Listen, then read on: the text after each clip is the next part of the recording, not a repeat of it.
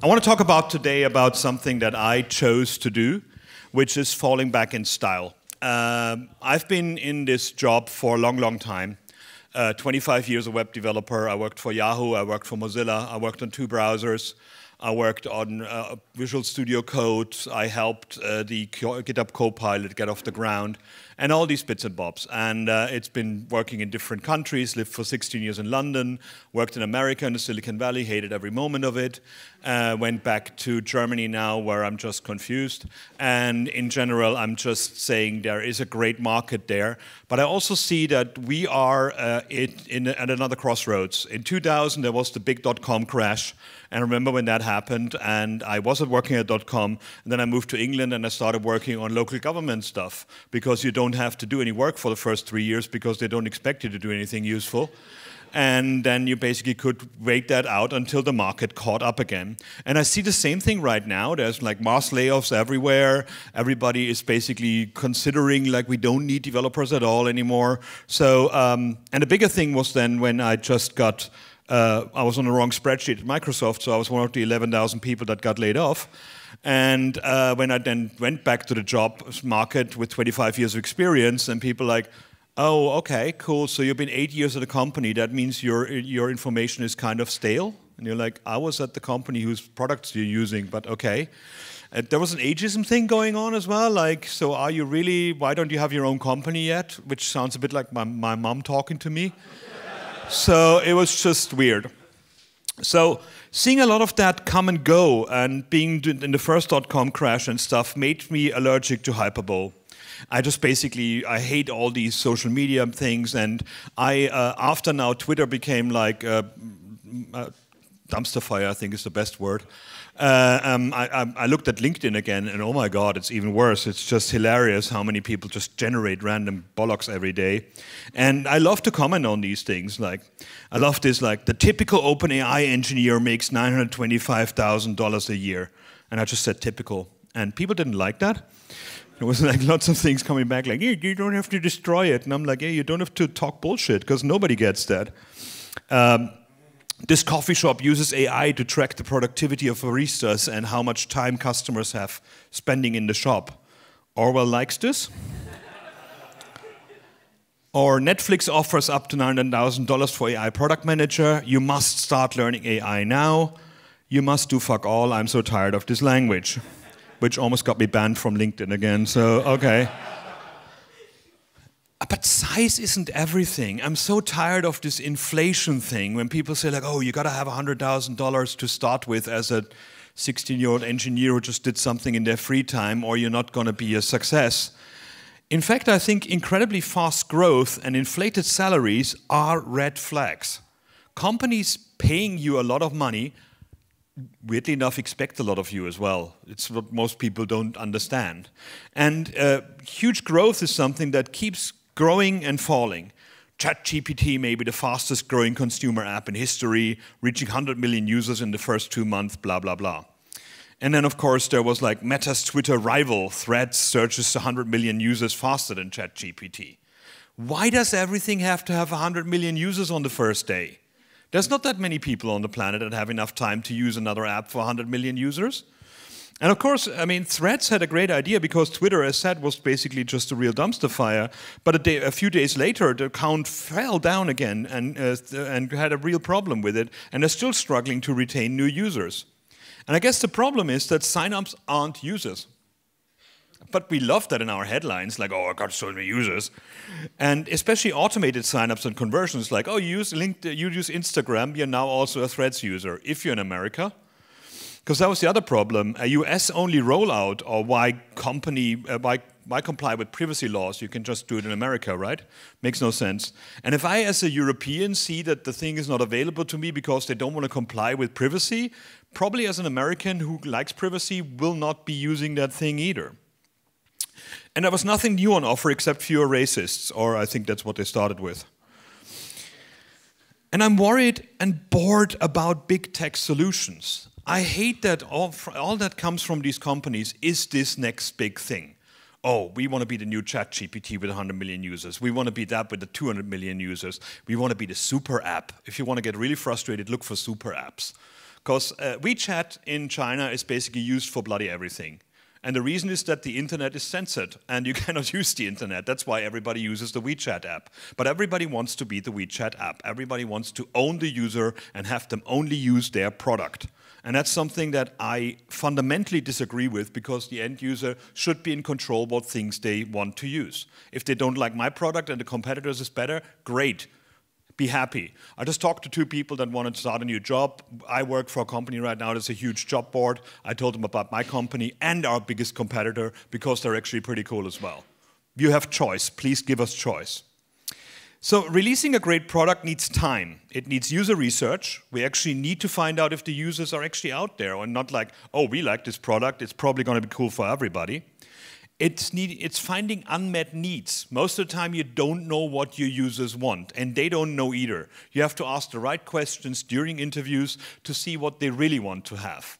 Like, nobody wants to have a solution. Everybody wants to have something that solves a problem for them. They're not interested in how your product works. They want to have something that makes their life easier. You have to check the technical feasibility. You choose a platform. Legal compliance needs. That was fun in Microsoft for the last 8 years. I was always the person that looked at GDPR and all these things. And it's great when you get asked to actually say, hey, how was our growth over month over month? And I'm like, well, I got to discard the data every 28 days, so I don't know. You know, it's really fascinating. Measuring the success without being creepy, without actually measuring everything that people do, is another big problem. And I think what a lot of people don't understand is that people don't buy products, that they buy solutions to their problems. And I love this one. I mean, you want to try the thing out, right?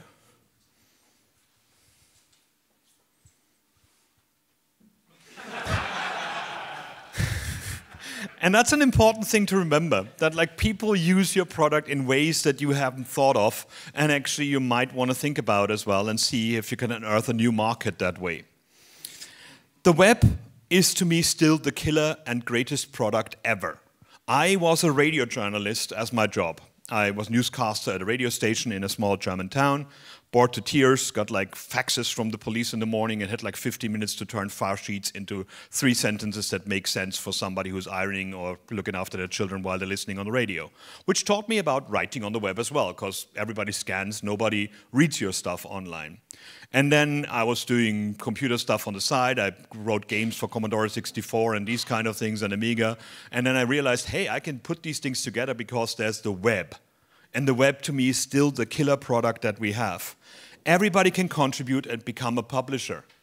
Right now, when ChatGPT just announced their new way to actually build your own GPT clients, I was like, oh, everybody can become a solopreneur now. You don't need to be a developer anymore. Don't need a developer to start a product. You can build a bloody website by going to GitHub Pages or WordPress or something. You become a publisher immediately. You don't need to be a developer for that. Your work can link to others. Your stuff validates the quality by linking to other blogs, by linking to other resources, by linking to your competitors. And for 25 years I had to explain to customers that that's not a bad thing.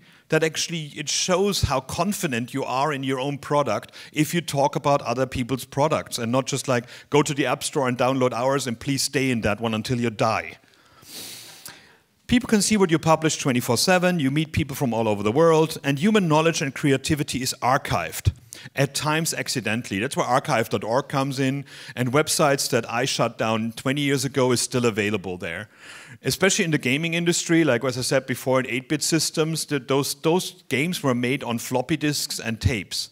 There was no backup, and most of those are not readable any longer. The pirated versions were actually uploaded to FTPs, to news groups, and then later on to P2P, and these are still available. So a lot of people that I know that were programmers in the 80s still can play their games, although they don't have a copy of the originals anymore at all. So piracy is a good way to actually archive things. Tell that to the police when they catch you. I think we did good in the past. The web came around and the web became unruly. Like, oh, how do I find stuff? Bookmarks didn't work, like link lists didn't work, link rings, like blog rings and these kind of things didn't work. So we built products that actually were proper products for the web. Web search to find things, like AltaVista, Lycos, WebDE, Fireball, Hotbot, and then I worked for Yahoo, worked on that search engine, which then became Microsoft Bing, which was annoying because my own code came back to me 10 years later in another company, and I'm like, well, shit, back then, I don't want to look at it again. Email tools to communicate. Gmail, as much as we hate it now because there's so much ads in there, was a revelation that actually made emails so much easier to find, and actually email becoming an archival thing rather than just a communication thing. Calendars, online office to collaborate, like writing things together in a Word doc or in a Google Doc is wonderful. CRM systems to track communication, payment systems and banking, and of course video chat systems for remote work. All of our life can be done on the internet. All you need is internet access. And I'm going to come back to that in a second, but it's actually interesting that this is a thing that kids don't realize anymore. Like, basically, offline is not a thing. We had like our modems, and Mom, please don't pick up the phone or I'm going to be offline. These kind of things, that we don't have that anymore, so that's not an issue any longer, but it's interesting that it needs only that. So I was wondering if it's actually not a thing, and that's basically the leftist, communist, wonder person in me. In Sweden, for example, internet access is a government right. It's a citizen right, and I think that should be anywhere in the world. If our governments want us to do things online, and they should, then they actually should give us access as well, rather than just only having a few people that can go online. But there's the problem that there's a demand for constant growth. Just building apps for the web or building solutions for the web was not enough. We needed to have something cool. So let's talk about from the trenches. That was back when I lived in England here, and I worked on Yahoo Answers. And Yahoo Answers was kind of groundbreaking because the algorithmic search was rubbish. We couldn't find any things. People were looking for things and they couldn't get any good answers. Much like now, where basically now Google is like 5 pages of ads and then there's the first thing that's interesting. There was a sweet spot, people answering other people's questions in human fashion. Does this sound familiar? This is what ChatGPT does right now, you know, like, but back then we wanted to make it human to human and basically create a community around people answering questions. It was a huge success in Korea. That's what a lot of people don't know. Like, it actually came from Korea and it was sent to us, and then the US rollout was a big success for distributed development because the source code was in Korean with Korean variable names and Korean comments. Not many comments, but some. Nowadays, you could do translation inside VS Code. Back then, of course, pipe dream, impossible. So we looked at it and we're like, can't maintain that, no idea. So let's rewrite it. And I had a team in India, I had a team in the UK, and a team in the US. So basically we had 24-hour coverage. Instead of 7 months that we planned, we rolled it out in 3 months. And it proved to people that people can work from home and work in different locations, and we can actually do something cool with that. Had an excellent API. That was the thing, we built API first, and then we built the interface on top. And we had these internal hack days where in Yahoo Messenger, I allowed you to get answers from Yahoo Answers. Realize something? In a chat system, you can get search results from it. That was 2006. Why am I not a millionaire? This is really annoying. That's what it looked like. It was green. I love that. Why does nobody answer my questions and no answers yet?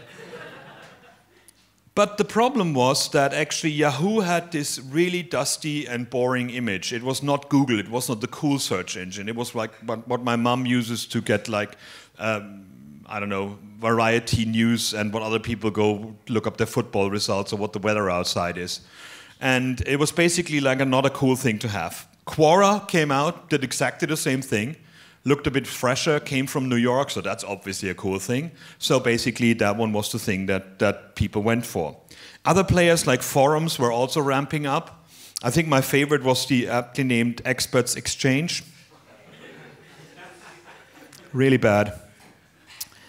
And the solution was to get more growth, stop quality moderation. Like basically we said like, okay, so cool, there's a lot of things in there. And including the classic, the community will moderate itself. So we need more growth. Basically, turn off, let the floods come in, let anybody publish anything, and the community will flag up things that are really annoying and are really bad. A lot of companies will do that. They will start a community product and say like, we will find moderators because people love us. And you're like, yeah, that's like things like, you know, the free market will control this or wealth will trickle down. So it's kind of the same logic. And the thing is then, because we opened the floodgate, we made meme history. How is Bobby formed? How is Bobby formed? How girl get pregnant? And the answer was just like, it's words. Some of them are words, not all of them. And it was just incredible. And that made the rounds. And then basically we were kind of dead in the water. In a few years, they shut it down. So I got many of these tales. Firefox OS has similar things. Like there were a lot of things where basically like, we need to grow fast, we need to grow quick, and let's get rid of the quality and basically make sure that people love us. And we need to show our, not even our technical folk, we need to show our investors that we're constantly growing. So over the last few years, our goals even shifted. We're not caring about building products for people. We actually create products that don't solve problems. We create products to drive consumption. Facebook was the big thing that everybody just wanted to got jealous of. Like, oh my God, everybody goes to Facebook, stays in Facebook. We have to build an app so people can go there and stay in there, so we can keep shoving things in their faces and making people buy things. It's sad when you actually realize it by yourself, the amount of clothing that I have that I bought on Instagram because it was actually doing good things that actually looked quite good. Most of it is rubbish. I mean, Kickstarter I gave up on. It's just amazing how many Kickstarter things I bought drunk that come 3 years later that are not connecting to the phone anymore, that I don't have anymore. It's because it takes ages to roll these things out. But it's nothing new. There's these social media addiction machines. There's a Skinner box, which is a test with rats, where they have a button, and when they press it, a pellet comes out. And when that happens every single time, then the rat gets bored. And it's like, okay, there's pellet coming when I do that. If you don't bring a pellet from time to time, or you bring 2 at a time, or you make it more random, then the rat will keep pressing that button and actually waiting for more. And this is what all these social media machines are, what Twitter is, what Instagram is, what Facebook is. Basically, keep it going, keep it going. There's also where they have electric shocks. We're not there yet, but that might come as well. The biggest measure that we have, and that as a product manager in Microsoft I had to do as well, is time spent in product. How long are people using your product for? That's the only thing the money people look at the moment. How much ads can we show them? How much can we push into their faces?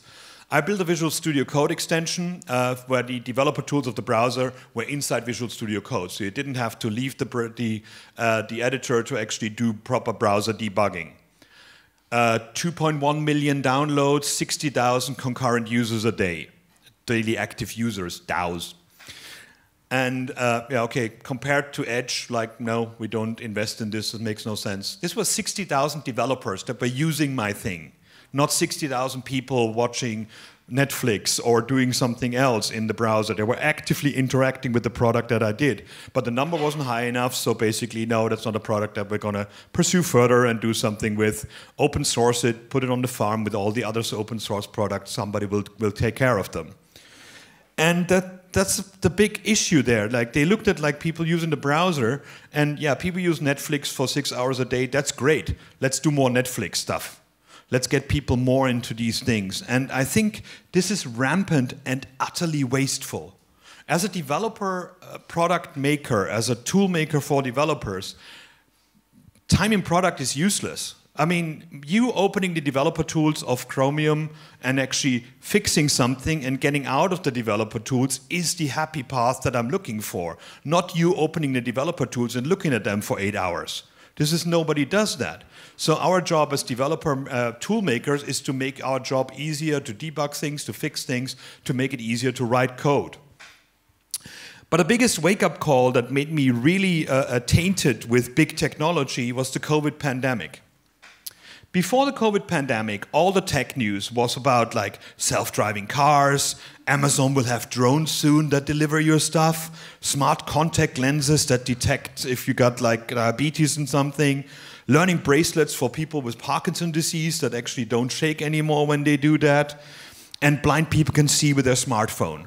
So before COVID, we were all like, tech is here, AI is happening, we're going to be the solution, your car is going to be like KITT from Knight Rider was called or something. Then during COVID, no idea how to track who has it or not. Like every country that I know spent millions of dollars or euros or rupees or whatever, zloty, on like apps that basically were all crap. We had no idea who's got COVID. The tracking didn't work to each other. Germany spent 10 million euros on the thing. It's then basically it didn't do the job, so we had to get another startup to come up with something or write it down on paper. And sadly enough, most actually doctors' offices would send faxes into the government, so they type it into the app backend. So that was the kind of stuff that happened there. Shambolic vaccine rollout. We had basically the vaccine quite fast. That was impressive. But rolling it out and getting it into every place was also shambolic as well. And this is what big tech has been telling us for years. We're really good at making things fast for millions of people. And we didn't. They couldn't. They didn't care. Social media turned everybody with an opinion into a vaccine expert that knows more about it than scientists do. And many of them are AI experts now. Or both. Or, I mean, it cracked me up when like the vector vaccine thing came out, and they're like, "So Chris, what do you think is better?" And I'm like, "I think the vector one scales better. It doesn't pixel." And people didn't get it, but it was good. Working remote was hindered by bad connectivity and lack of devices. Like we just realized how shit our internet really is when everybody had to work from home, and teaching teachers in schools in Germany how to actually talk to their students over Zoom or whatever system they used. Nothing was ready, and nothing was actually planned there. And now, during a COVID lull, I think there will be another wave coming, so it's not over yet. The expecting tracking software is now defunct. You probably all deleted it from your phones. I deleted mine from my phone as well. There's no point to these things any longer. Companies force people to come back to work. It's easier to control them when they're actually in the office, right? Also, the other problem is that most companies rented offices for 10 years at a time. So now they were empty for 2 years, so they cannot just keep them leaving empty and not allowed to subcontract them either. Tech companies fail to cash in or prove themselves as solution providers. And they get rid of thousands of people. Like we had a lot of, I mean, during COVID, people hired like mad because we thought everybody needs tech companies now. And then like basically after that, we're just like, oh, our share dropped, so sorry about your job. We go back to offering more consumption machines instead of fixing the broken infrastructure. Wouldn't it be now the time to actually look at all the stuff that went through COVID and went wrong? Wouldn't it be now the time to set up every school with a good internet connection and to teach teachers how to actually use the internet and keep the children safe on the internet? But no, we just basically like, oh, Twitter is shit. What's the next thing? Like, can we make one? Every company now needs a ChatGPT client to give you contact to their 50 entries database instead of these kind of things. Another big thing is that big tech is seen as a great place to work. Everybody dreams of like starting at the Googles, at the Facebooks, at the Amazons, and all these kind of things. It's true they pay shitloads of money. That's great. But you actually, if you're lucky, you actually can get to work on really bleeding edge technologies and actually work on products that millions of users are using. If you're not lucky, you also realize that every big company is a lot of small companies inside the company that fight against each other. And you might be on the losing side of these different departments. And the fetish for constant growth is ruining big tech as well. Because as soon as you're on the stock market, your job is to keep your investors happy, not your users, not your managers, not your employees. It's about the share price. If the share price drops, it's profitability per head. If you got too many heads, heads must roll, so profitability. None of the companies that laid off thousands of people had money problems. Actually, they earned really good money, best stashed back. They just wanted to have the next growth and make sure that that happens. And I think it's leaving the care out of career. It's basically just, we have people here who want to be part of that fast-growing thing and run with us, and I think it's not safe for doing it. OKRs, KPIs, and these kind of things. Working in big tech means you need to predict and measure everything. There's no such thing as just innovating something and rolling it out. There is one difference. If you ever wondered why Google has so many dead products, if you want your engineer to get promoted in Google, they have to release a product. So a lot of times people had somebody lined up for promotion, they rolled out a product, gave it at Google I/O, gave it a big spiel on stage, and then they basically didn't care about it anymore. So a lot of these really cool things were basically prototypes, rolled out as products so somebody can get promoted and the manager can say, my engineer had like 2 new products out, so I can get a promotion as well. OKRs are meant to be aspirational and by design hard to reach. And I never understood this. I'm like, oh yeah, set up the thing that we can be We can get closer to it every week, and then we basically go there. The problem with OKRs is, though, they're actually fixed to a half-year period. And as I said before, if like in Microsoft you have to be GDPR compliant, you got like 4 months of research to actually just be able to roll it out. And then you got 2 months to reach the goal that you might be able to reach. So you're not shipping every day like you do in Agile in any big company out there. You always have to think about what's happening in the next half year. And it feels a lot like Sisyphus. It feels like, okay, we're getting closer, and then we're not going there. And the problem is then when the half year is over, new OKRs have to be defined, and you never get the chance to fix the one thing, to finish the one thing that you actually work towards for such a long time. Many of us, I'm 100% sure, I did it twice myself as well, stayed in companies far too long because we spent 5 years trying to get this one product out. Next month it's going to happen. The company's finally going to care about it. No, not going to happen. If you didn't release it in the first 2 years, you're just wasting your time and everybody else's time as well. And I love the whole fetish of like, you have to get promoted every half year or you're not seen as somebody with a growth mindset. This is how companies are structured. If you get promoted every half year, it should be the other way around because there's not enough jobs up there for people to get promoted to.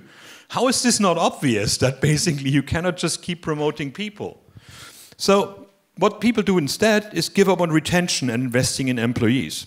When I lost people in my team when they had a better offer from somebody else, and I'm like, what can we do to match that? That person is great, he's been here for 2 years, he's done a good job. No, don't care. If he wants to go, he's going. It's actually seen as there's people that game the system that basically say every half year you go to another company and you ask for more money at those to get like lots of money in the end.